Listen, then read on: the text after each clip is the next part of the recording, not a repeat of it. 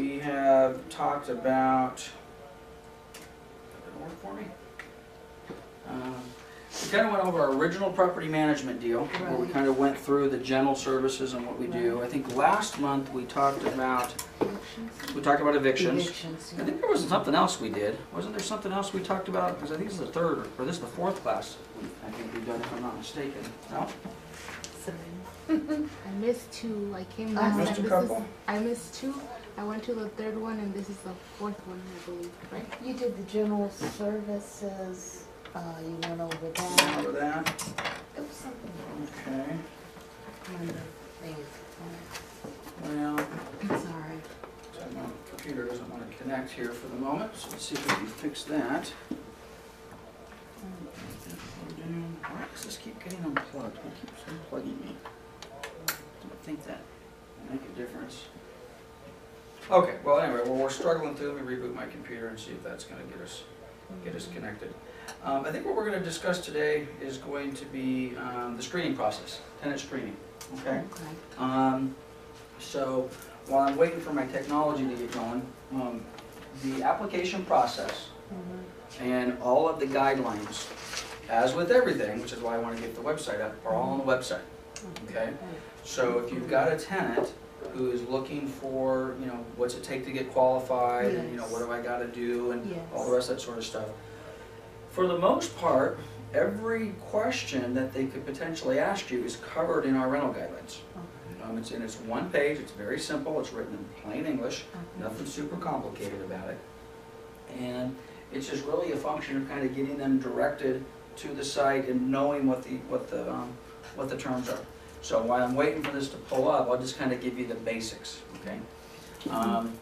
First of all, the tenants need to have some sort, by the way, this is going to sound very similar to qualifying a tenant to buy a house. And in many ways, it's the exact same type of criteria that you're going to have a lender is going to give you that we're going to apply to our tenant prospects. So, hopefully get logged in and see if this thing's going to materialize. Turn this on and on.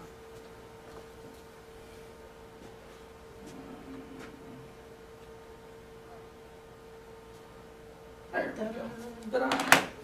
So, anyway, it's going to be very similar. You have a lot of similarities between getting a buyer pre-qualified to buy a house and getting a tenant qualified to rent our house. So, what about a person that's going through the short sale thing or whatever, and they want to go out and go rent, and their credit and? Well, it's right now. Again, we're in a much different marketplace. Right. We are renting properties to former homeowners who have recently gone through a foreclosure and or short sale. But again, there is a certain amount of subjectivity to this, and this is where quite honestly, the property management side can be a little challenging, because the rules, number one, we've got to be fair. We have to make sure if you had a foreclosure and you had a foreclosure, we rented to you and we didn't rent to you, there has to be other circumstances other than the foreclosure. Because we can't say, sure, we just rented you one and we didn't rent to you one, because then we have all sorts of discriminatory issues that we've got to deal with. So it has to be more than just the foreclosure. Having said that, we are renting to people that have foreclosures. And we are renting to people who have had recent short sales. But one thing to keep in mind whenever we make these type of blanket statements, one of the things that we've talked about with in the prior classes is our individual homeowners ultimately have the final say. So in other words, you're an owner and you're an owner. You and I talk. Martha, you're fine. You say, I'm okay. I'm going to go ahead and I'll rent to somebody who's had a foreclosure or whatever it happens to be, as long as they still have a job and they have income and they have other issues, and they just kind of got caught up in this real estate market. Okay, so you've already given me a green light on that. You, for whatever reason, have said, I do not want to rent to anybody who has had a foreclosure. As long as you consistently have that policy for your specific property that you own, we will follow that policy. Okay. So it's, and again, it's a little different, but it's basically the same. You will rent to somebody who has pets. You will not. Okay? So you as the individual owner have maybe have a little bit different criteria. our internal criteria, if you tell me I will never rent to anybody who has had a foreclosure on the record, I probably would say you might want to reconsider that. Okay, because number one, that's a large pool of our tenants right now have got maybe a ding on their credit or a foreclosure or even a short sale. And I would say that in the same way, sometimes you'll have owners that say, I don't want to rent to any Section 8 tenants. Like, that's just as bad a policy as the owner that says, I only want to rent to Section 8 tenants. Okay, well, renting to Section 8 tenants shouldn't be a blanket statement. I will rent to Section 8 tenants assuming certain criteria are met. Okay, I will rent to somebody who's had a recent foreclosure or a short sale as long as certain criteria are met. The pets thing, for example, I feel the same way about pets. A blanket statement is that I will never rent to anybody who has a pet. I don't know, I think it's kind of silly. But sometimes homeowners have had bad experience with prior tenants who have had pets. We'll never do it again. Sometimes homeowners who have had bad experience with prior Section 8 tenants, and they'll never do it again. So they get kind of set in their ways. So, but as long as they're consistent, and as long as we as a management company are consistently applying that individual owner's wishes, assuming their wishes are not inconsistent with the law. I mean, if their wishes are discriminatory, then we can't do that. We just tell them point blank, we can't do that. So, okay, now I'm on our website, and I've gone, let me jump back a little bit. If you go to the home page, and again, I want to make these buttons a little bit larger, but where you're going to find all the information on property management is under the property management tab. Okay, and again, I want to tell Brian to punch these up a little bit, and I keep forgetting. If you hover the mouse over the property management tab, so far we've spent most of our information on the owner information tab. We're now going to jump over to the tenant information tab. Now keep in mind, it's important to know what the guidelines are and how we deal with the tenants, not because you guys are going to be working with tenants necessarily, but because the owners are going to have questions as it relates to tenant screening. So if you're trying to sign up a new property owner for our services, you need to have a general idea of what the guidelines are and how we qualify the tenants. So on the property management tenant information tab, first of all, you're going to find three big buttons here. First button is, this is where they can go to search our properties. Okay, we'll look at that at a later time. But if they click that button, that takes them to a separate website that is run by us, and all of our rental properties are listed there. Okay, and again, the owners like to go here. Keep in mind, we're wearing two hats. Right now, we're putting our tenant hat on, but if you're going to sign up an owner for our services, trust me, they're going to come over here and they're going to want to see. They're going to come, well, let's just do it real quick. They're going to want to click on that button. They're going to want to see what properties we have available. Are they nice properties? Are they competitive? How many properties do we have? What areas are we in? How does their property stack up with maybe another property that they see on the list? It's very simple. This goes actually to our back office software that that runs our property management side. Let me open this window up a little bit bigger so you can see it. And the original search that it's given us is, this is everything that we have listed. Okay, so we've got a condo here on JFK, a house on Cataleo, house on Baylor in Hemet, Meadow Breeze, Moreno Valley. Now again, I'll just show you, I don't want to get off topic too much, but let's just take two of these properties. Here's one on Miners Trail. And waiting for some pictures to show up. I like this house. Whether I like the street on Miners Trail is irrelevant right now. It looks nice from the street, the grass is green, that looks nice. Okay? Owners tend to pay attention to that just a little bit. Now I'm just going to grab this one, just for no other reason. I just noticed right off the bat, this could look nice, but we got a problem with the yard and we probably need to get these bushes of trees trimmed back. It's important. It's the type of discussions that we want to have with our owners. Now maybe this property isn't quite as nice as it needs to be because the tenant just moved out and we have some other issues, or maybe we signed up this owner and this owner says, just get it rented, then I'll fix the yard. Oops, could be a problem, okay? But at any rate, our owners and our tenants can go in here. I don't know how many properties we currently have on this list. I don't know if it gives me a total at the bottom or not. I thought it gave us a total there somewhere. It doesn't give us a total, but that looks like, I don't know, probably about 50. about 50 rentals or so right now. And we've got them all over. We've got, Marina Valley, here's a property in Claremont, Banning, Roma Land. Anyway, we've got them all over. So, alright, so that's our search button. This is our application button. So, I'm actually going to pull up, well actually before I pull up the app, probably pull up the application first and then we'll come back to it. Now there's two different ways that tenants can apply to our properties. They can apply online, which is exactly what it implies. You click the button, it brings up an online form, they start typing in the info. Type in the info, their name, address, social, all the rest of that sort of stuff, and they can do the entire application process online. Or, and this is what I'm going to do for our purposes, it's a little easier, they can click on the old-fashioned way, which is to download the paper application, fill it out by hand, fax it in, email it, whatever they want to do. Now you'll notice, right off the bat, we use the California Association of Realtors application fee or form. Okay, now this is really difficult to see, but this is basically their application that they're going to fill out to rent one of our properties. Very simple, only 2 pages long. The first page, let me make it a little bigger so you can see it. Basic information. Who are you? First of all, what property am I interested in? Am I a tenant? Am I a tenant with co-tenants? Am I a grantor or a co-signer? Generally speaking, we do not accept co-signers.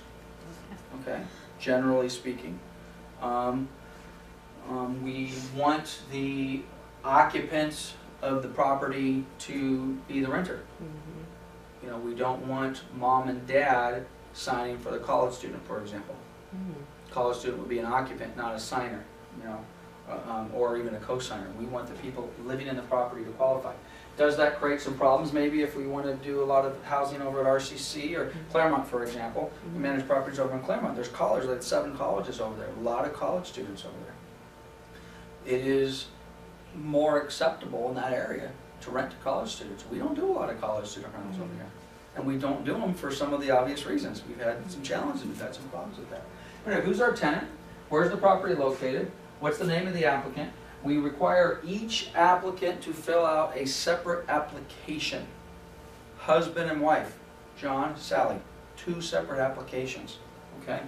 Anybody who's over 18 years of age fills out an application, even if it's an adult child living at home, or even if it's not really an adult, it's the 18-year-old kid who hasn't even graduated high school yet.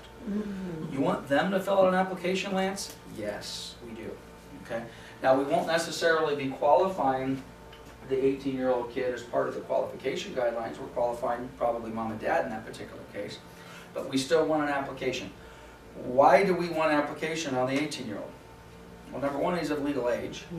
Okay, and frankly, in the past, we've had mom and dad move into a property, legitimately move into a property with a teenage son. They stay there for several years. And then 5 years later, we don't even realize mom and dad moved out of the property 4 years ago and they left behind Johnny, who's now 22 or 23. Okay. So we want an application on all applicants over the age of 18, even if the applicant's grandma. Now again, there is some reasonableness to this.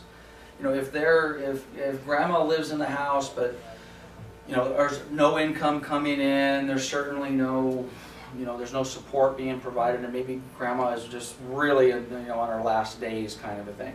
Okay, we got to use common sense when it comes to that. We're not going to force a 95-year-old grandmother to fill out an application, but we certainly do want to know who's there.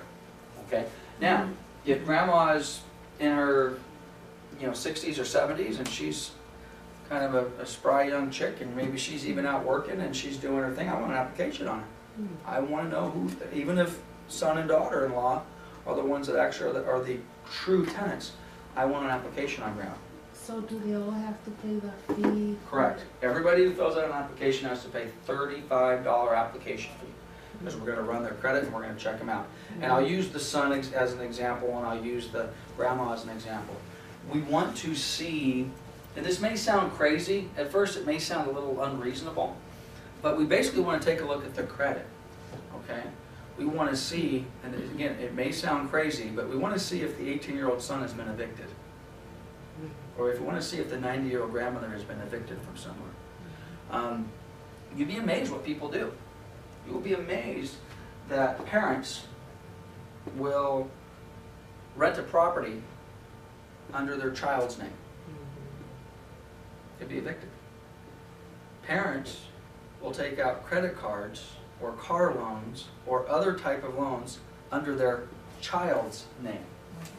Okay? And I'm talking child's name. I'm talking 16-year-old kids, which in theory, how the heck are they doing that? Well, I don't know how they do it, but they do it.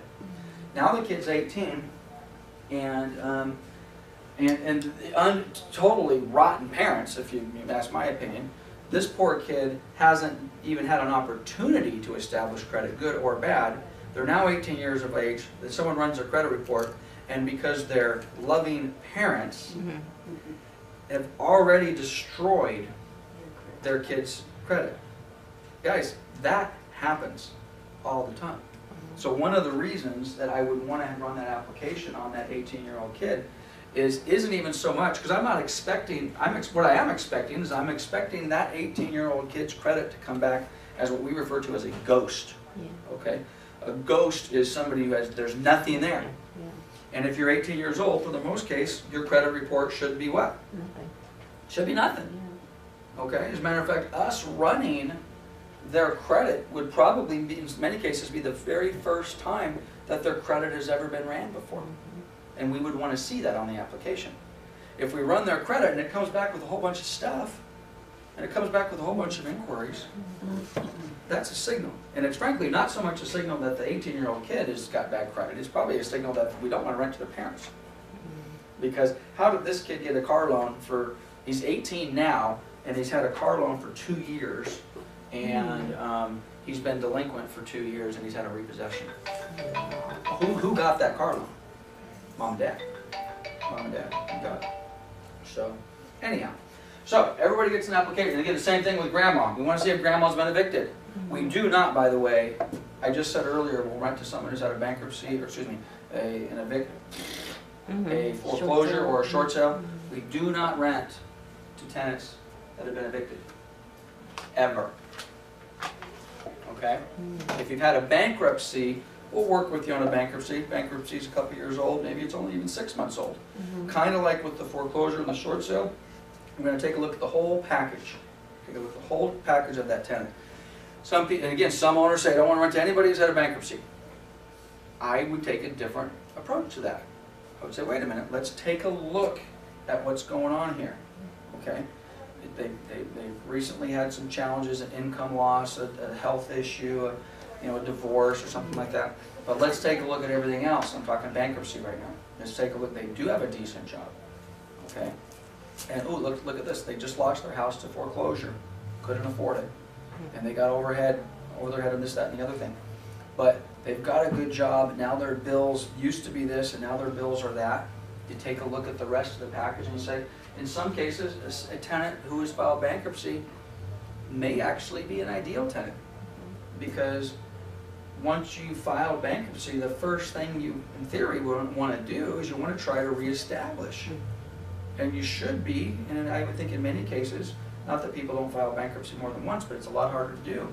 But in many cases, those tenant prospects are trying to reestablish. And they want to make sure the rent's paid on time, and now they've got their bills down. So, we do rent to people who have had bankruptcies, and sometimes recent bankruptcies. But again, that's a discussion that we have to have with the owner. So at any rate, they're going to fill out all their information. We need everything. We need their name, full name, middle names. We need their date of birth. We need that, obviously, because when we're on the credit report, we've got to make sure Sally Smith is born on that date. That's what we're looking for. We need their social, driver's license number, state, phone numbers, emails, and all names of people, proposed occupants. We want to know who's living in the house. Okay? So if this is just, John Smith, and I got all my information in here, well, who's going to live in the house? Well, my wife's going to live in the house, and Johnny who's 10, and Sally who's 12, and Mary who's 8 months old. We want all of that, and Grandma, who's 94 years old. So we want to sit back and make sure we've got applications on everybody. We want to know what kind of car they drive.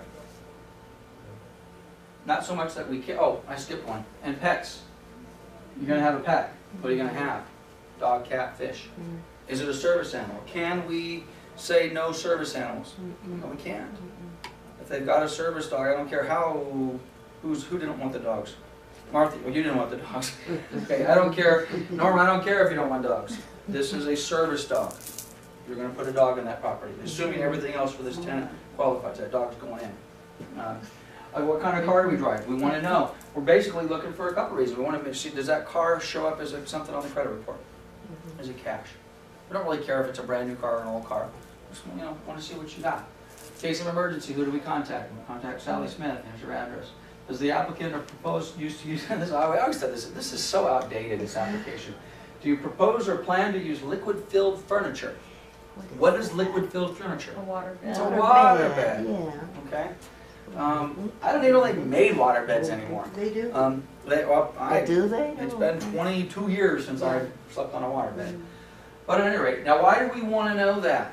Okay, there's a leak. Water damage. Water damage, insurance purposes. We may say no water beds. All the bedrooms are upstairs, the water leaks, it goes downstairs, it destroys it. It's, owners may say no water beds. Would renter's insurance cover that? It would, and we're going to get to that in a little bit. Okay.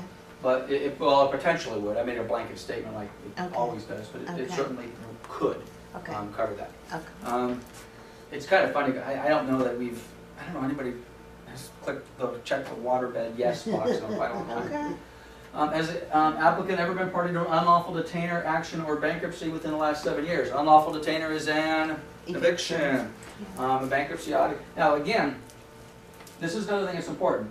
I said for a moment that under certain circumstances we will rent to somebody with the bankruptcy, but we will not rent to somebody who's had an unlawful detainer. Well, let's suppose in this particular case they checked no, the no box. I've never been subject to an eviction or a bankruptcy. Then we run the credit and we see that they had a bankruptcy.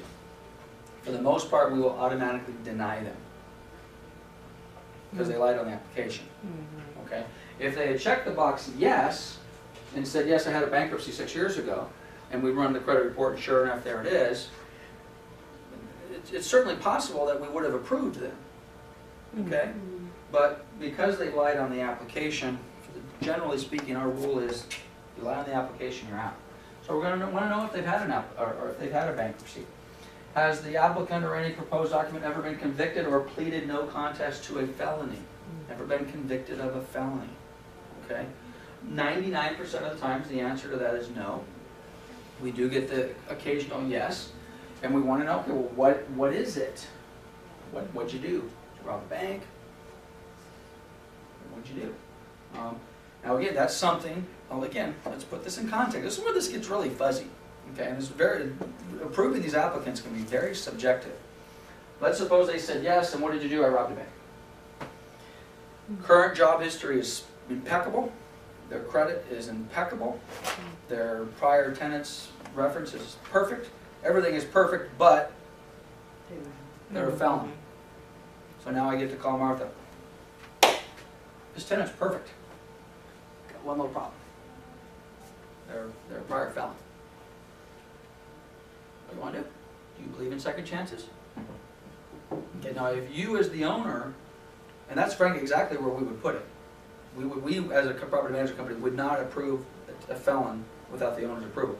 And we put it on you. Okay? If you want to rent to the felon, then great. Then we will rent to the felon. If you don't, then we'll call Mr. Felon up and say, well, we're very sorry. Your application looks really good, however, the owner of this particular property is not interested in renting to felons. But I'll tell you what, everything else on your application looks great. Let me see if one of my other owners might be interested in renting to a felon. Because in other words, kind of what I'm saying is, I like him as an applicant, but we don't like that. Now, if they lie and say no, and then it pops up that they were a registered sex offender or something like that, that's automatic. Okay, and let's deal with the registered sex offender deal. You have a tenant who applies and says, yes, I'm a registered sex offender. Okay, believe it or not, this is getting to become scary territory. Okay, there are actually some bills being presented in the legislature, which I'm overstating it a little bit, but it would basically provide registered sex, which by the way, if you're a registered sex offender, you're a convicted felon. That's where this applies. Okay. that would almost give them a protected class. So a protected class is race, religion, origin, sexual preference, familial status. Okay. So I cannot rent to you because you're black. I can't not rent to you because you're Chinese. I cannot rent to you because you're gay. Okay. I mean, if those are the cases, well, that's not a valid reason not to rent to you. Okay. Now, right now, and again, I'm hesitating because there's been a lot of discussion on this at the California Association of Realtors on how to handle this properly.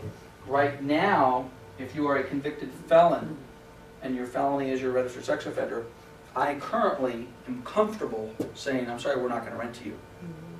Why? Because you're a convicted felon. Really? Yeah, you're a registered sex offender. We're not going to rent to you.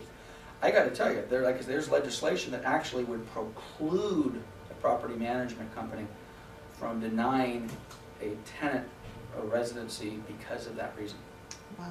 And wow is my response as well, because we have actually had registered sex offenders that we have actually rented to, kind of snuck through, or they moved into a property. You know, we rented Robin a house, and she's been there for 3 years, and then all of a sudden we get things from, which by the way, that happens.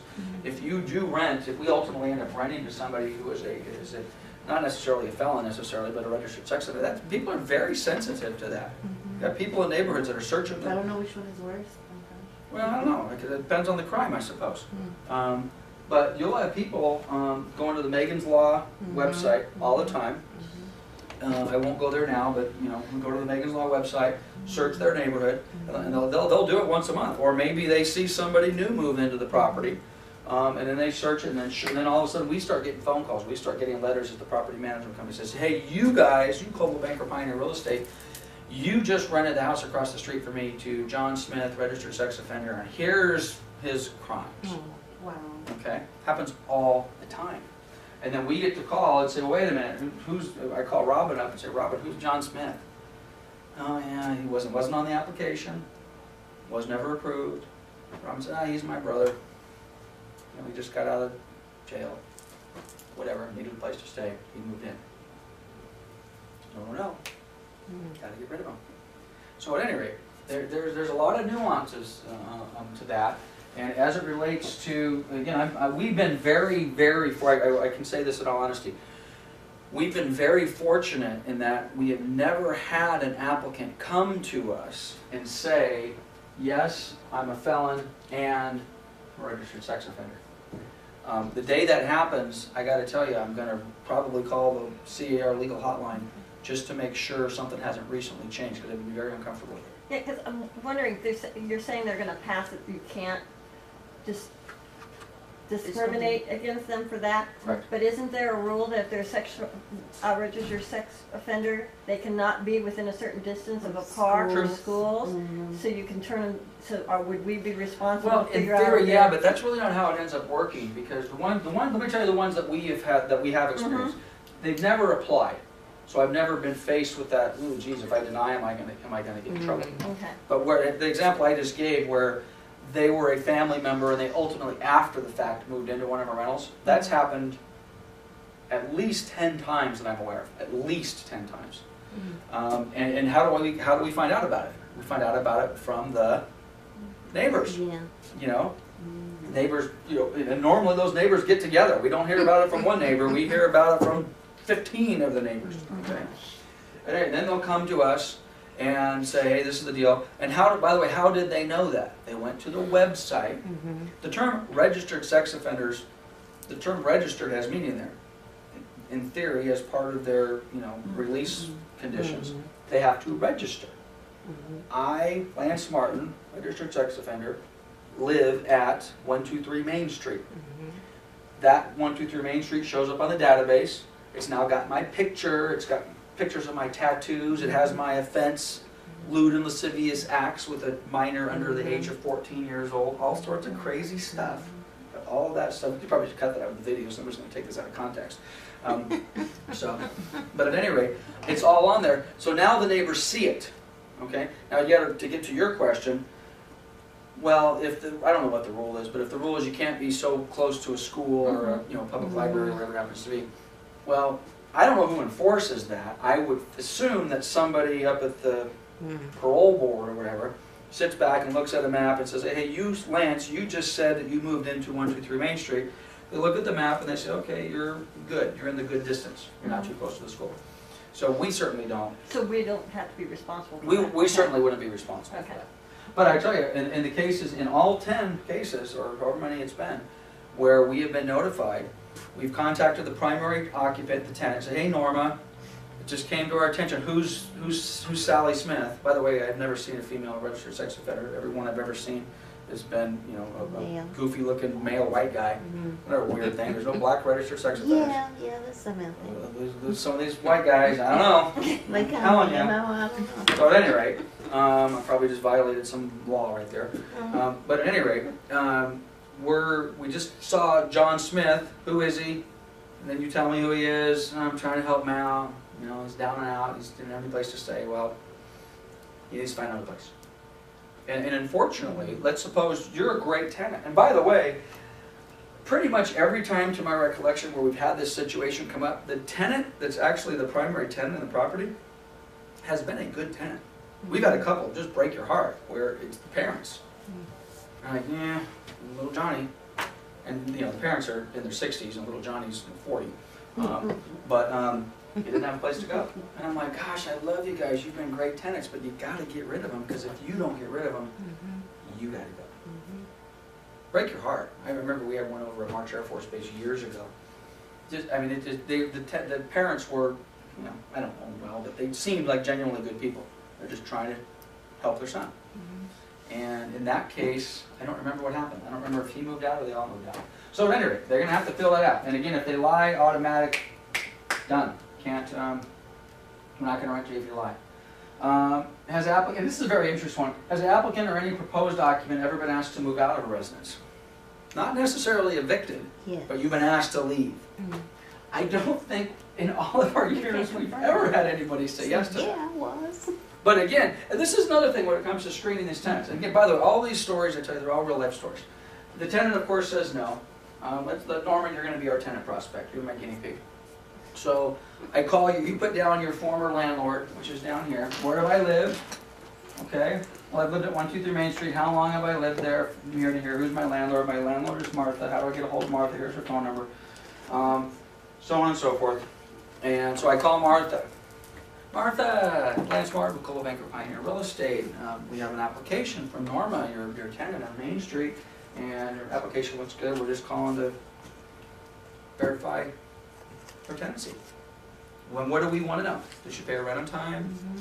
Was she a good tenant? Was she difficult? Let's just suppose for a moment that Norma is a tenant from hell. Right? But where is Norma living right now? There. In Martha's property. What does Martha want to happen? Her to leave. She wants her to leave. So she's wonderful. It happens all the time. Prior landlord verification, for the most part, is meaningless, especially if the tenant still lives in the property. Okay? Because assuming you did give me the which by the way, it also happens all the time. You will put down that you live at 123 Main Street, which is truly your address, and you'll put down the owner's name is Sally Smith, and whose phone number do you give me? Her cousins. Your cousins, your sisters, your brothers. You say, hey, expect a phone call, right? Expect a phone call. Someone's going to be calling you. Make sure you get your story straight. So one of the things that we do all the time is if you apply and you say you live at 123 Main Street and Robin is the owner, it just takes 30 seconds. We'll go up and we'll verify who's the owner of 123 Main Street. Who's the owner of 123 Main Street? Oh, well, Martha's. Wait, Martha, Robin. What's going on? So now sometimes your story's legit, and Martha and Robin are co-owners, and on the prelim it only showed Martha. Robin was below that. I mean, it happens all the time. But normally that's not the case. Normally we have someone who's lying to us. That happens all the time. But again, verifying the prior occupancy is frankly, is one of the least important factors, because the landlords lie. They lie all the time to get them out of the property. Now, if you're already been, let's say a previous landlord, who did you rent from before? Mm-hmm. Okay, now you're already out of that house, but do you give me, you've had you know that Martha hates you. You know that Martha came this close to evicting you and it was a big disaster and so on and so forth. Are you going to give me Martha's name and phone number? Mm-mm. Probably not. And if you did, I would call. Now in this case, Martha would be happy to say. But sometimes maybe not, because everybody's afraid of getting sued, right? I don't say anything bad. And other owners, they'll be, I'm frankly, I'm fairly open when it comes to this stuff. Sometimes borderline, maybe a little too open. But you got to be careful. Getting verifications from landlords, not so great. Employment history, again, this is Same problem. It can be the same problem, but again, you got to be careful. Okay, now where do I work? I work at Coldwell Banker Pioneer Real Estate. How long have I been there? Yada yada yada yada. Has anybody ever had a relative apply for a job and they called you and said, "Hey, I've just put you down as a reference. Mm-hmm. Oh, and by the way, I worked for you, Mm-hmm. and you own ABC Plumbing, and I've been there for 3 years, and I make X amount of bucks." Mm-hmm. Anybody ever had a relative do that? I've had Yeah. employees do that. Yeah. Well, I have had not so much Tell employees, me but I I have made more had money. friends/family members of mine on a regular basis call me and say, "Hey, would it be okay? Somebody's going to call you." Mm-hmm. Probably shouldn't do that. So Ryan's comment is right. This can be just as big of a challenge. Okay. Now, when they're bigger companies, not so much, because obviously, if we say that, if they say they worked at the United States Post Office, okay, this is the address, this is what I make, we're going to want paycheck stubs, we're going to want, now can you doctor up a paycheck stub? Oh, yeah. Of course you can, very easily to do, but if they're working for larger, for lack of a better word, legitimate companies, a little bit more difficult for the tenant to do that. Not that they couldn't change their income, but when you call the U.S. Postal Service, you're probably going to talk to someone in HR, and you're going to get the proper verification. Most big companies, as a matter of policy, will only verify that they worked there, and B, if they're eligible for rehire, nothing else. True. And frankly, most of them won't talk to you over the telephone. Right. There's a couple other forms we're going to show where we actually want written verification from the employer. And frankly, that didn't really come from us. That came from the employers. A lot of the employers said, "I'm not going to talk to you. I don't know who you are. You say you're calling from, I don't know." So we basically send an employment verification that's been signed by, it's similar to a mortgage verification, or landlord, like the tenant, a buyer is applying to get a mortgage. One of the things that the new lender will do is say, "I want a verification of rent," which is done in writing, and a verification of employment, which is done in writing, and a verification of funds, which is done in writing. The buyer signed and says, "You're my former landlord. You're authorized to release my information to Wells Fargo.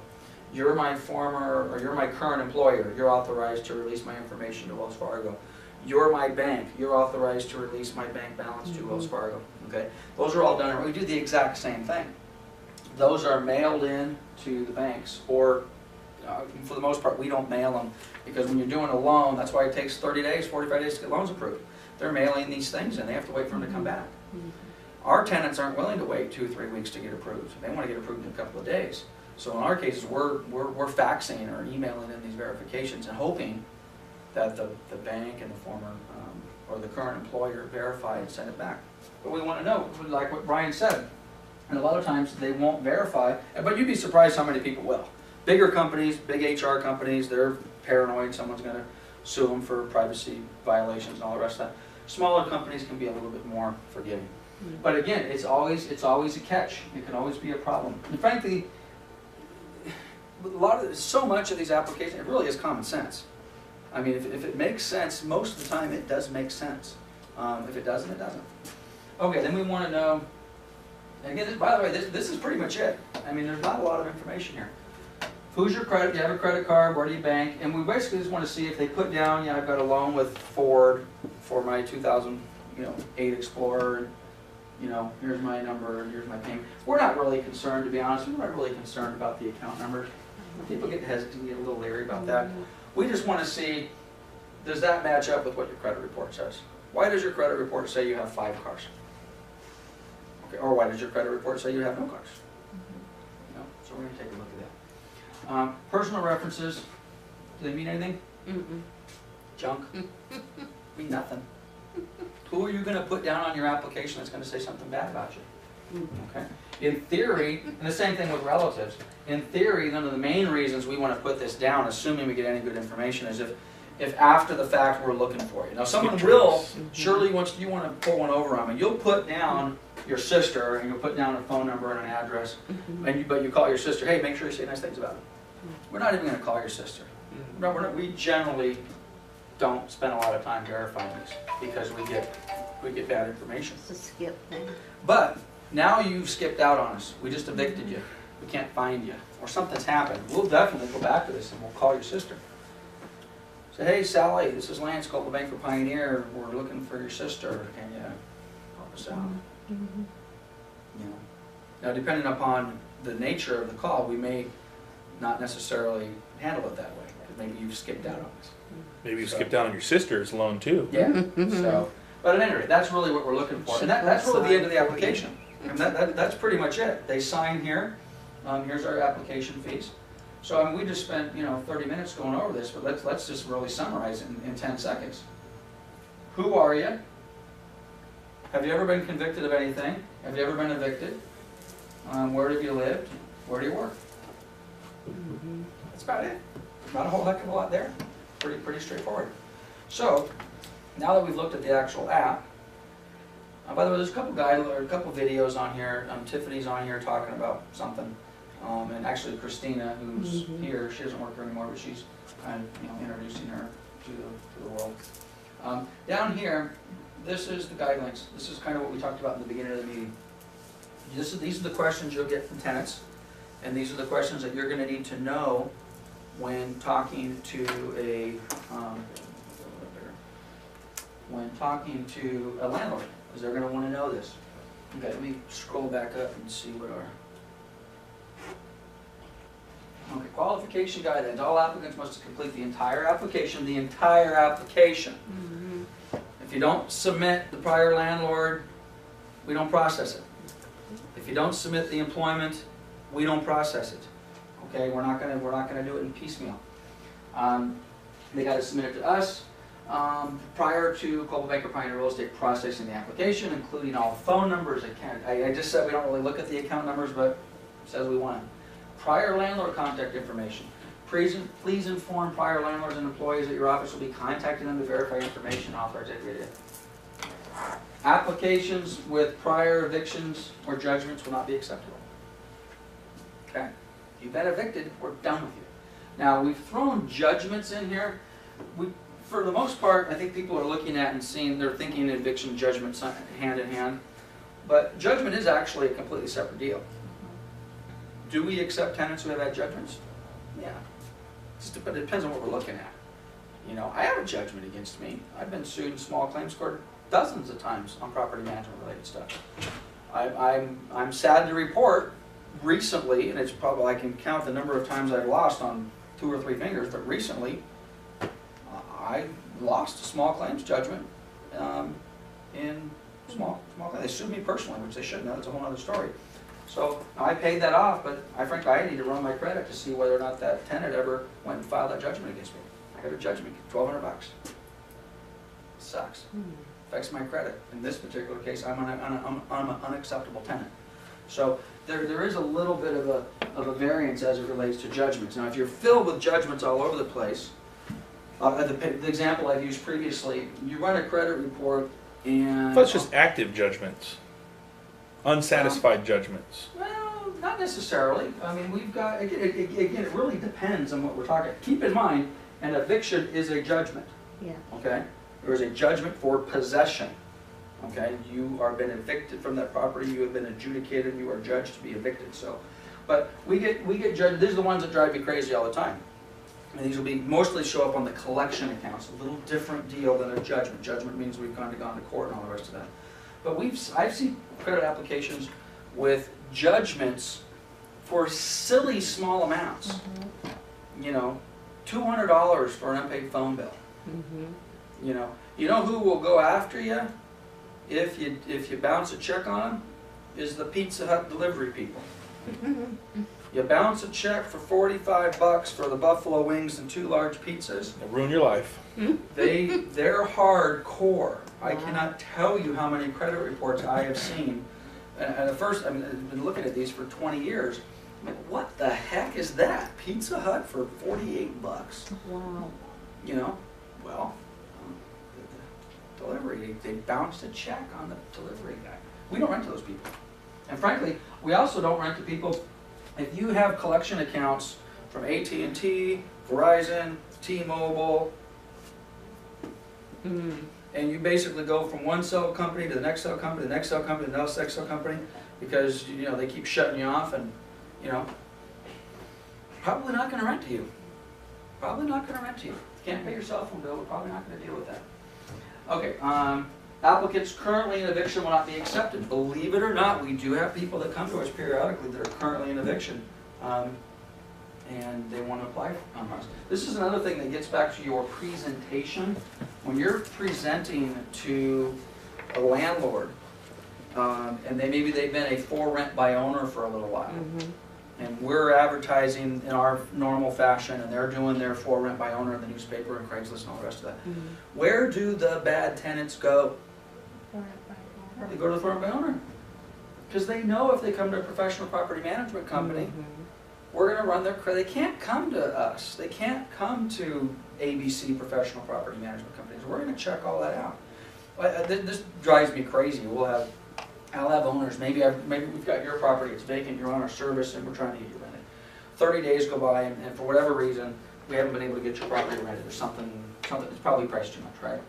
So an owner, you say, well, I'm going to go run my own ad. So you run an ad in the paper, and then you run it on Friday, and you call me Monday morning. Lance, your property management company must not be doing something right, because I just ran an ad in the newspaper, and I had 45 people call me, and boy, do they sound good. Right. And I said, well, I can guarantee you they won't call me, because there's probably, not in every case, I mean some of them obviously are going to be good tenants, but where do the poor tenants go? They go to the for rent by owners, because this for rent by owners can be easily bamboozled. You wash your car that day, you put on a nice clean shirt, and you go in there with a load of cash first month and last month, and then you pay your rent and you move in, and then you don't pay. Okay, so here's our guidelines. Oh, and also applicants' gross income must be 2.5 times the amount of the rent. If I have a $1,000 a month rental, the applicant has to make at least $2,500. We actually lowered that probably about a year ago. We used to have it 3 times. In order to qualify for a $1,000 a month rental, you had to make $3,000. We've kicked that down a little bit to $2,500. And I've heard that some property management people, they want everyone in the house over 18 years old to earn that too. Yes. If they're not, and that's true. We allow husband and wife to combine. Okay. Okay. So I make $1,200. My wife makes $1,500. Can make $2,700. We qualify for a $1,000 a month rental. We do not allow, 2 brothers to combine, or a lady and her girlfriend, or whatever it happens. I mean girlfriend. I don't mean girlfriend. I mean, because again, then we've got some familiar issues there. Sexual orientation. If they're domestic partners, that's okay. Okay, but if that's not their relationship, then we don't allow them to combine. Sometimes you individually have to qualify. That brother, he came to live with us or whatever. Now I've got to make it known that he's there, and he has to qualify 2.5 times for the rent. That would be correct. Let's assume he doesn't have other issues. Let's assume he just needs a place to stay. No Megan's we don't have any. and all we don't that. have any felonies or anything like that to worry about. If he moves in, first of all, if you're doing the right thing and you're calling us and saying, "Hey, Lance, my brother needs to come stay with us. He's going to move in permanently. So I want to get an application on him." And I'd like to see what his income guidelines are. Okay. Okay. In theory, we want him to qualify, because we're worried you move out, we've left him behind. Well, we certainly won't put him on the lease unless we qualify him. We could put him down as an occupant. Okay. But we certainly wouldn't put him down on the lease if he doesn't qualify, because it's easier to get him out. In theory. Okay. Okay, so here's the basic labor guidelines. This is what we need, okay? We need recent paycheck stubs. We need at least a month. We prefer more, but give me at least a month of your current paycheck stubs. I want to verify, does it look right? We need a copy of your Social Security card. We don't want the number, we actually want the card. Now, can they be fraudulently produced? I guess. I mean, I don't know where to get one, but I suppose Crooks they're do. easily available to get. But we still want a copy of the card. We take a photographic, take a copy of it, name, phone number, whole 9 yards. We want a copy of their current driver's license or some sort of identification card. We want to see, again, can those be fraudulently produced? Of course they can. We want to have that. If they're self-employed, real estate agents or some sort of salesperson or whatever, we want a copy of tax returns. Give us 2 years copy, because they're not going to have necessarily a regular paycheck stub. Right. So give us the tax returns that show that you actually made the money that you say you made. What's your income?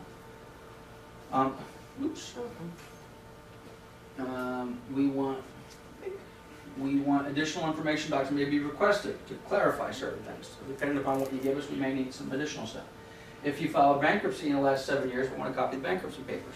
We want to just make sure that that you did get everything discharged. By the way, the bankruptcies, of course, show up on the credit report, so that's where we're going to see them. Each adult applicant is required to pay a non-refundable credit report processing fee of $35. Again, adult defined as anybody over 18. This fee applies to spouses, adult children, and or roommates. Anybody who's applying that's over 18 has to fill out the application and the credit report. All roommate applicants must be able to meet the kind of gets to what you were saying, must be able to meet the qualification guidelines individually. Married couples may combine. Pioneer Real Estate does not accept cash or personal check. All payments for the credit processing and future rents must be paid by cashier's check or money order only, or via our online payment system. We don't accept cash for some obvious reasons. We manage hundreds of properties. It's the first of the month. Tenants the average rent is 11, 12. We have $2,000 a month rentals. We have 100 tenants coming in, paying cash in their rent. We'll have more money than Wells Fargo in our lobby. We could have a couple $100,000 in cash in our lobby if we accepted cash. We don't accept cash. We don't accept personal checks for the obvious reasons. Personal checks tend to bounce on occasion, so we don't want that. So we only accept cashier's check or money order, or frankly what we're trying to get most of our tenants to do right now is to pay on the online system. You pay online, you set it up, just like anything else. It pays your bill automatically on the first of the month or whatever day you want it to be paid. Which, by the way, that's pretty much it on our guidelines. This is what we need, okay? Not that much. Okay, you're going to give us this information along with your application. Once you're accepted, all of our properties are leased for a year. Security deposits are normally 1 month's rent plus $200. Okay, so if we have a $1,000 a month rental, the deposit would be $1,200. If we have a $2,000 a month rental, the deposit would be $2,200. Okay. If the property owner accepts pets, there's a $250 pet deposit fee per pet. Okay. By the way, it's a good idea that they're honest on their application up front. Do they have pets and how many? We get this all the time. They lie about the pets. We don't deal with them. We get them approved, and at the very end, they show up. Oh, we forgot to tell you about Fido. Ugh. Well, let me go back and see if the owner will accept Fido. Oh, and then by the way, how many Fidos you got? Well, I got 3 of them. Well, I need another $750. $250 per pet. Is there a monthly for the pet? No, no monthly. Okay. No monthly. I've always kind of had a problem with this one, but it is what it is. We don't accept pit bulls. We don't accept Rottweilers. And to be honest with you, whether you love pit bulls and Rottweilers really has nothing to do with it. This is insurance purposes. Most insurance policies have some sort of an exclusion for quote-unquote vicious dogs. And we can debate whether all pit bulls and all Rottweilers are vicious. I would say they're probably not. But at any rate, our insurance carrier says don't mess around with it. There is a minimum non-refundable holding deposit equal to 1 month's rent on any home for the applicant. So, you're now approved. Today is the 11th. You want to move in on the 15th or you want to move in on August 1st. I don't care what it is. it's a $1,500 a month rental, you will give us a cashier's check for $1,500 to hold that property.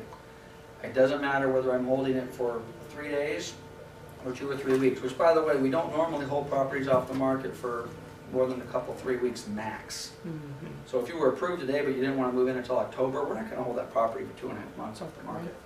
You're going to have to start paying that. Now, the deposit is non-refundable.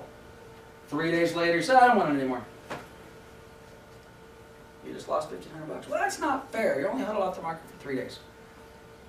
You're right. We only held it off the market for 3 days. But during that 3 days, the perfect tenant, other than you, called our office and said, hey, is 123 Main Street available? And we said, no. And we just let, no, what do you mean they perfect? Well, I can't say for sure that the perfect tenant called, but it's possible that the perfect tenant called while you tied us up, and we lost it. Same type of thing with a real estate transaction. That's why we have liquidated damages, we have earnest money deposits. And it's not so much to argue as, did the tenant, or were they really damaged, they really lose $1,500? Well, you don't really know how much they lost, because maybe we lost a great buyer, we lost a great tenant. Maybe the property stayed vacant for an extra week and now it's been vandalized. So at any rate, the whole deposits are non-refundable. All deposits are required to be in office within 24 hours of notification that the application's been approved. If we approve you on Tuesday and you don't show up with a deposit, we're not going to take the property off the market until we have that deposit. Which begs the question. You have an application on 123 Main Street. This is very similar to getting offers on real estate, on listings, okay? You give us an application, we approve it. But we also have 3 other applications. We don't have the whole deposit from you yet. And now it's the next day's coming, we say, hey, Norma, we can't get a hold of you, can't get a hold of you. Well, Robin has submitted an application that comes in, and now we're looking at Robin's application, and we're like, wow, Robin's application is so much better than the one we just approved for Norma. Call the owner, hey, I know we just approved one on Tuesday, but they haven't brought in their deposit. They haven't held it. We've got a better app. You're approved. We call you up and say, sorry, you're out. What do you mean you're out? You just approved me 2 days ago. I know, you bring on your deposit. We found someone better. That's not fair, I came in first. You should have brought in your deposit. Got to bring in your deposit, 24 hours. Again, same type of thing with an offer. You know, until those contracts are signed and formally accepted, another offer can come in, and once better, you're out. Kicking you out. Always makes for fun conversations. Holding deposits are applied towards the move-in costs. So again, $1,500 a month rental. Norma does bring us in her $1,500 hold deposit. She's going to move in 3 days. She owes an additional $1,700, which would be the security deposit. So total move-in on that property would be $3,200. $1,500 rent, $1,500 deposit, plus a $200 cleaning deposit, $3,200. So if you give us $1,500 as a hold deposit, before you move in, you bring us another $1,700. All the monies are applied. Deposits cannot be transferred from one. This becomes a problem for us a lot. This happens quite often.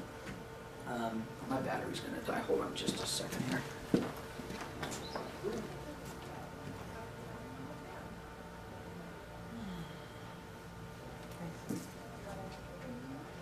Still going?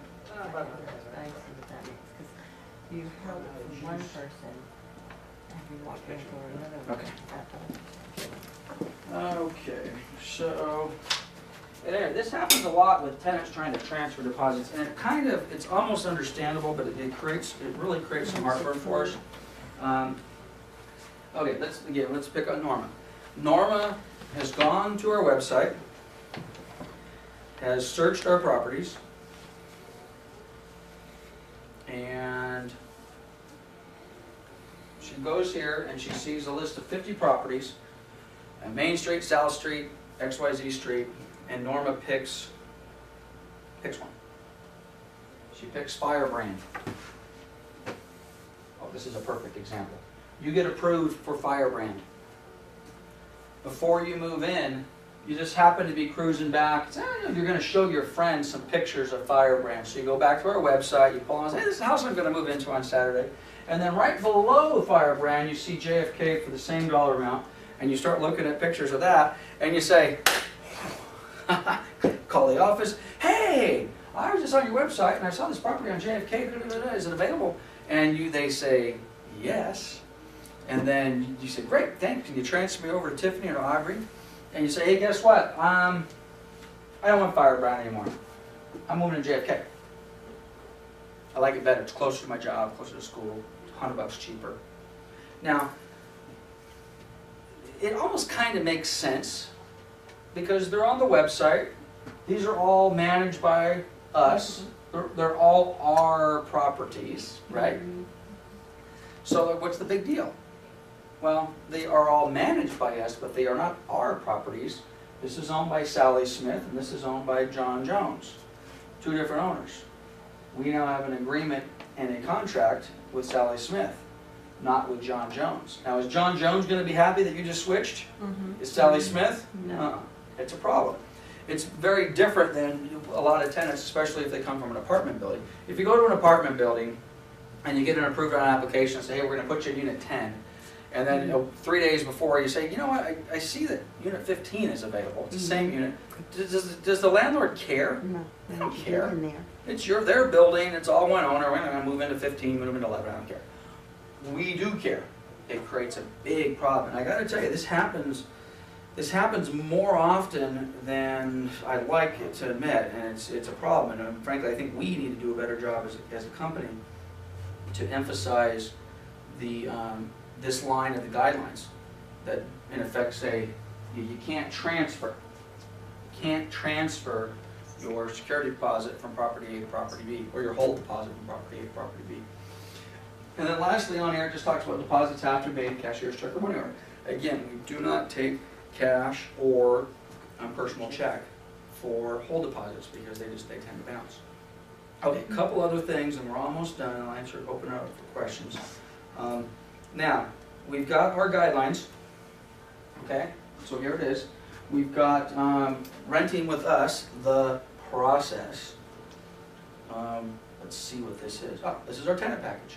You guys should, I'm not going to go through this, but you should put this, this should be part of your presentation to the owners. This is a 21-page PDF which basically goes through the whole process of running a property through this. What do we do? Rental agreement, who's the party, terms of your lease, how we do late fees, how you pay us, what your deposit's all about, condition of the property, where to park your cars, who takes care of the landscaping, who can live in the house, can you have dogs, what are the rules and regs, should you have insurance, renter's insurance, how's the maintenance working, what you're responsible for, can you repaint the house or put a room addition on, do we have addendums, who pays for the electricity, how do you get a hold of us in case of emergency, okay? So that again, this is something that you can provide to the owners of the property as part of your presentation. This is a thorough process, and again, you may be thinking, Lance, why do I need to know all of this tenant process? Because all I want to do is go sign up the owners. You're never going to have to do anything that I just described to you. But the owners will ask you.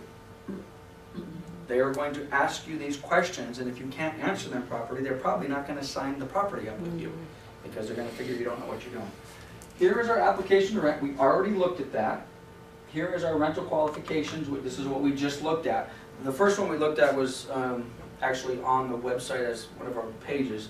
This is a same exact information that's just on a PDF form that the tenant can print out if they want. Exactly the same thing that we just went over. The online payment sign up. If the tenant's interested in signing up for online payments, which we encourage, this is where they can sign up to fill out their information to get their payments taken out of their bank electronically. Tenant information letter. What do we got going here?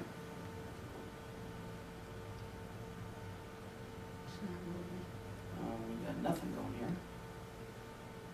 Let's try that one more time. Tenant information letter. Okay. Actually, no, we looked at this last time. This basically is an additional form. This describes to them how to do the online payment, which is the first form we just pulled up. Utility account information form. We give this to the tenants prior to them moving into our property. The tenants have to have the utilities turned on, and they have to have them turned on in their name, and they have to give us the account numbers. So before they move in, we want to know, hey, who did you're with the SoCal Edison, and here's your account number, and Eastern Municipal, here's your account number, and SoCal Gas, here's your account number, and you've called the Waste Management, here's your account number. Why do we want to know that they've done that? Because we want to make sure they're paying for the utilities. Right, not a bill. Tenants move in, one of two things happens, both of them are bad. A tenant moves into a property, they have not turned on their utilities. If we've done our job, what happens? Utilities get shut off, because the utilities are on in the owner's name while the property is vacant. So then what happens? The tenant calls us up, they're upset. And it happens, of course, on a weekend. And it's 112 degrees, and their kid has asthma, and it's a medical emergency. And it's our fault because they don't have electric. Well, you should have turned on the power. It happens all the time, and nobody ever claims responsibility for it. At least they don't take responsibility. It's our fault. That's not the type of conversation I want to take on a 4th of July weekend. Okay? Or, what's even worse, tenant moves in, they don't transfer the utilities, and then we, in our system, we have a breakdown, and for some reason the utilities don't get turned off in a timely fashion. Now the tenant is getting what? Free utilities. The bill comes in. Who wants to pay that bill? The owner's certainly not going to pay it. They shouldn't pay it. Wait a minute. Why am I paying August bill? They moved in July 20th. Why am I paying this? You know. So then, of course, what do we do with it? We send it to the tenant and say, hey, a little bit of a misunderstanding here. You didn't get your utilities on, and now you used 30 days of electric and water and gas on me. Here's the bill. Would you please pay him? What do they do? Oh, did I do that? No, I don't want to pay him. I don't know, why am I paying him? So then what do we got to do? We got to take it out of their security deposit, and it's just a mess. So anyway, we want the tenants to pay their security deposit in advance. Okay, there's a couple other forms I'm looking for, and I don't see them, and oh, maybe they are. Nope, they're not here. We do have, and I need to get with Brian and the property manager to have these added. We do have those forms we discussed earlier. It's the authorization form. The tenant signs the authorization for us to check their employer, or their authorization to check their banking account information. Those are not on here. And then lastly is a copy of a sample lease. Okay. This is, yeah, I'm not going to go through it right now, but this is the lease that we would use for the tenant and when they sign. So we certainly encourage the tenant, and it's a CAR form, just like everything we use. They're all California Association of Realtors forms. This is the 6-page lease that we use to sign the form, or to sign the lease. So we encourage them, again, to put this in the context kind of a real estate deal. You guys are writing an offer on a Fannie Mae property, and what does Fannie Mae want you to do?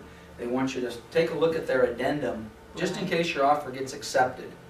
Download this addendum, take a look at it, have your buyer initial it, just so we know that they've seen it, okay?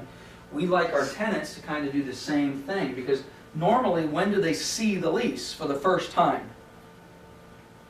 They've already filled out their application, they've already been approved, we've already done the walkthrough, they're going to move in tomorrow, they come in tonight, they sign the lease, and then all of a sudden they're like, what's paragraph 3 all about? It's the very first time they've ever seen it, okay? So we really encourage them to, hey, go take a look at it, understand that, you know, we've talked about all of these things, but we might not have gone into complete depth. For example, where's insurance at? Yeah, I used to have this thing memorized at the back of my hand. And there's a paragraph in here that talks about insurance, page 4, paragraph 33, okay? And it basically says, hey, you should get some insurance, renter's insurance. Because if the house burns and you don't get it, the house burns down, we're not going to buy you new furniture, we're not going to relocate you, we're not going to do anything. Sometimes that's a big surprise to them, they freak out over it. And so we don't make that a requirement. You can't. At least the way it sounds wrong to me, to be honest with you. I probably should go triple check. But the way it's always been described to me is I cannot force you to buy renter's insurance as a contingency of approving your application. And that has been our rule. We do not force our tenants to buy it. But when we fill out the lease, we stop at page 4, paragraph 33 and say, hey, renter's insurance is cheap. I mean, for a couple $100 a month, right? I mean, it's good. It's as good as a homeowner's insurance policy, okay? House burns down, the tenant lost their television, their furniture, their clothes, their dishes, all that sort of stuff. Thousands of dollars worth of their jewelry. If they don't have renter's insurance, the homeowner's insurance that the owner has, Right. no coverage for that. No. The tenant now has to be relocated. The only thing that we'll do, today's the 11th of the month, you paid your July rent, your house burned down last night, we'll give you approximately 20 days of rent back. Okay. We're not going to put you up at the, you know, how quick, are you going to be able to move into a house that quickly? Probably not. If you have renter's insurance, they'll put you up with a residence inn, 2-bedroom suite for 2-3 weeks, a month, until you find another house. They'll cut you a check for all your lost clothes and jewelry and stuff. It's more expensive to live out of a hotel than it is out of your house. They normally will give you $150, $100 a day food allowance, because now you got to eat at McDonald's as opposed to cooking your own food or whatever it happens to be. So it's cheap.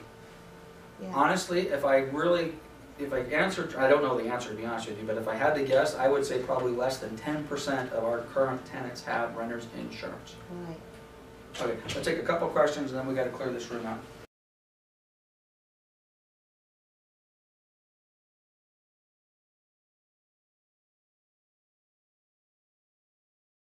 Because the owners are going to have questions as it relates to tenant screening.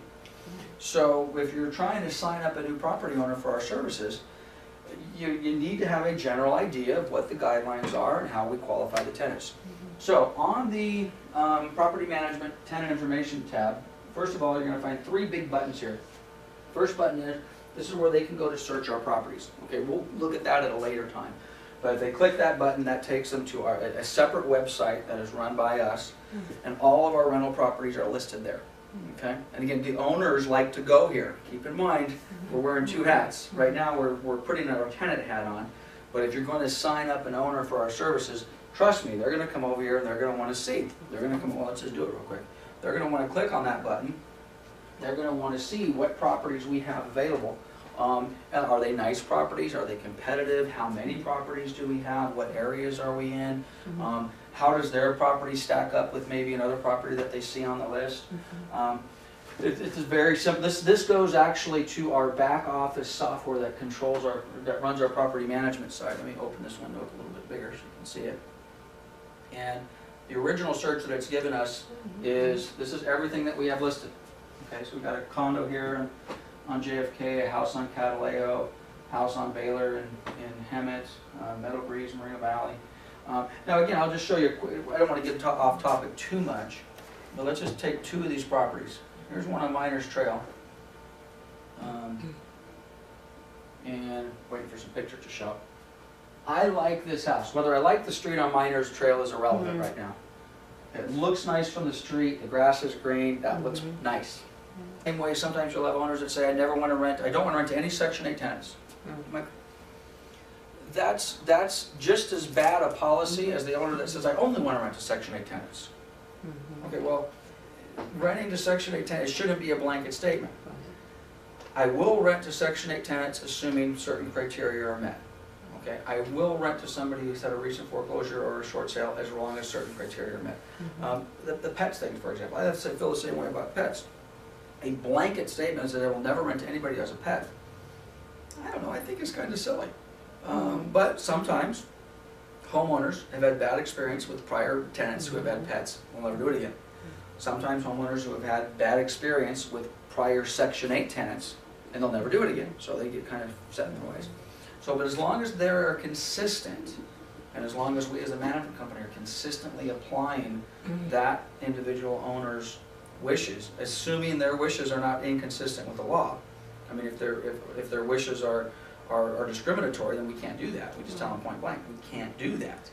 So, okay, now I'm on our website, and I've gone. Let me jump back a little bit. If you go to the home page, and again, I want to make these buttons a little bit larger. But where you're going to find all the information on property management is under the property management tab. Okay, and again, I want to tell Brian to punch these up a little bit, and I keep forgetting. If you hover the mouse over the property management tab, so far we've spent most of our information on the owner information tab. We're now going to jump over to the tenant information tab. Now keep in mind, it's important to know what the guidelines are and how we deal with the tenants, not because you guys are going to be working with tenants necessarily, a foreclosure. Because we can't say, sure, we just rented you one and we didn't rent to you one, because then we have all sorts of discriminatory issues that we've got to deal with. So it has to be more than just the foreclosure. Having said that, we are renting to people that have foreclosures. And we are renting to people that have recent short sales. But one thing to keep in mind, whenever we make these type of blanket statements, one of the things that we've talked about with in the prior classes is our individual homeowners ultimately have the final say. So in other words, you're an owner and you're an owner. You and I talk. Martha, you're fine. You say, I'm okay. I'm going to go ahead and I'll rent to somebody who's had a foreclosure or whatever it happens to be, as long as they still have a job and they have income and they have other issues, and they just kind of got caught up in this real estate market. Okay, so you've already given me a green light on that. You, for whatever reason, have said, I do not want to rent to anybody who has had a foreclosure. As long as you consistently have that policy for your specific property that you own, we will follow that policy. Okay. So it's, and again, it's a little different, but it's basically the same. You will rent to somebody who has pets. You will not. Okay? So you as the individual owner have maybe have a little bit different criteria. Our internal criteria, if you tell me I will never rent to anybody who has had a foreclosure on the record, I probably would say you might want to reconsider that. Okay? Because number one, that's a large pool of our tenants right now have got maybe a ding on their credit or a foreclosure or even a short sale. And I would say in the same guidelines. It's one page, it's very simple, it's written in plain English, nothing super complicated about it. And it's just really a function of kind of getting them directed to the site and knowing what the terms are. So while I'm waiting for this to pull up, I'll just kind of give you the basics, okay? First of all, the tenants need to have some sort, by the way, this is going to sound very similar to qualifying a tenant to buy a house. And in many ways, it's the exact same type of criteria that you're going to have a lender is going to give you that we're going to apply to our tenant prospects. So, hopefully get logged in and see if this thing's going to materialize. Turn this on.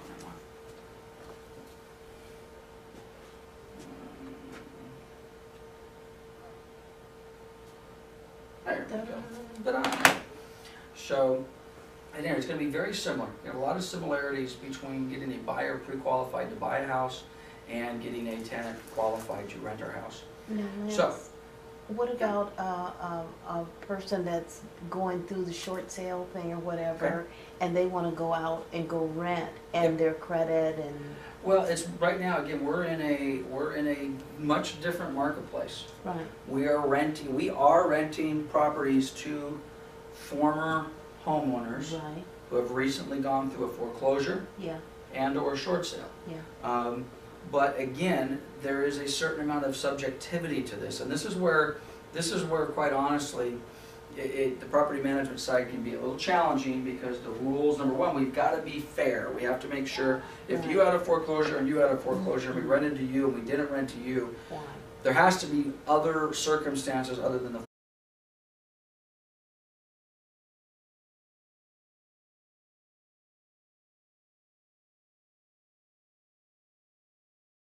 we have talked about, did it work for me? We kind of went over our original property management deal, where we kind of went through the general services and what we do. I think last month we talked about evictions. I think there was something else we did. Wasn't there something else we talked about? Because I think this is the third, or this is the fourth class I think we've done, if I'm not mistaken. No? I missed two. I came last missed time. a couple? I missed two. I went to the third one, and this is the fourth one, I believe, right? You did the general services. You went over that. Remember that? It was something. Okay. Well, It's alright. so my computer doesn't want to connect here for the moment, so let's see if we can fix that. Why does this keep getting unplugged? It keeps unplugging me. I don't think that will make a difference. Okay, well anyway, we're struggling through. Let me reboot my computer and see if that's going to get us connected. I think what we're going to discuss today is going to be the screening process, tenant screening, okay? So while I'm waiting for my technology to get going, the application process and all of the guidelines, as with everything, which is why I want to get the website up, are all on the website, okay? So if you've got a tenant who is looking for, you know, what's it take to get qualified, and, you know, what do I got to do, and all the rest of that sort of stuff. For the most part, every question that they could potentially ask you is covered in our rental